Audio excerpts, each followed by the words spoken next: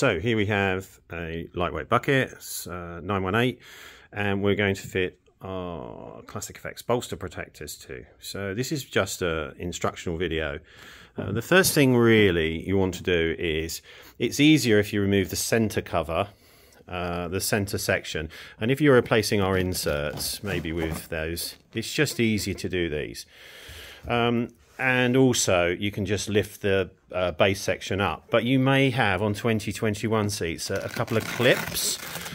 These hasn't got them, but in that sort of position there, which you'll push down and unclip, and then that'll free it up, and you've got them either side, so one over there and one here.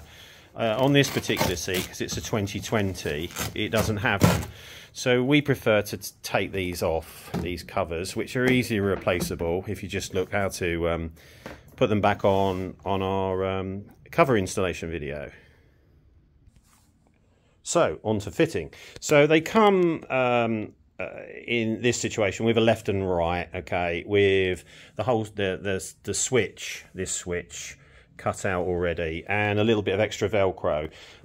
So if we commence in fitting, we will. Okay, so one of the first things that we do is just put this locator Velcro in position just under that bar. It's all out the way, not seen. The seat's out the car, obviously. So then we will start to fit our bolster protector.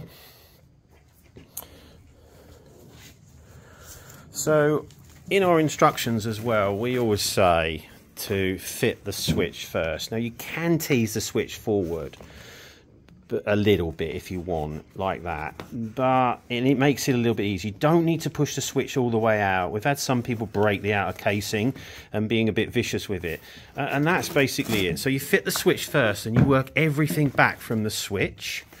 So you can see smoothing it out.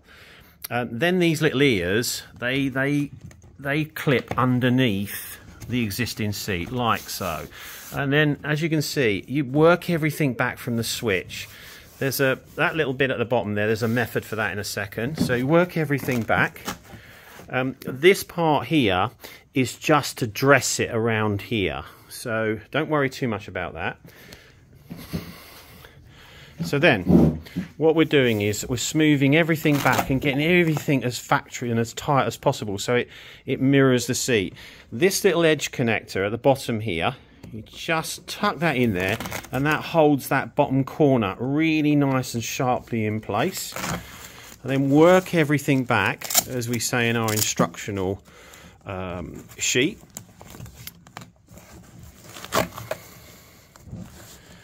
And stick that down to one side so that your base cover will fit again. Okay, so then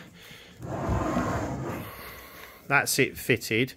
There's a bit of smoothing out again around if you want to do that, but a lot of it is smoothing all this back to obtain a factory, and you see it actually mirrors the top of the seat and comes down.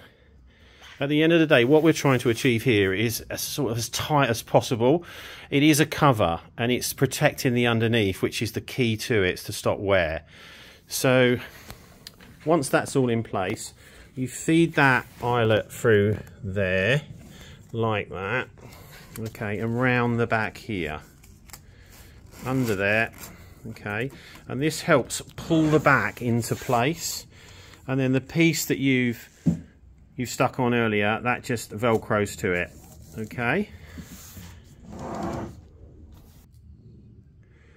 so on to the next part. You can see how we've fitted that, and it's nice and smooth and trying to mirror the seat as much as possible.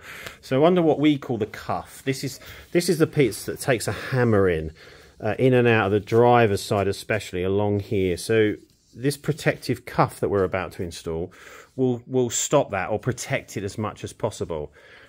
These are handed, so make sure that this Velcro goes this side and vice versa the other. Then this will go round, okay, and it'll also marry up here with this. So pull it as tight as possible so that you can see that when you're getting in and out of the seat, this is sort of taking most of you know, your hip and the side protector as well. And basically that's it.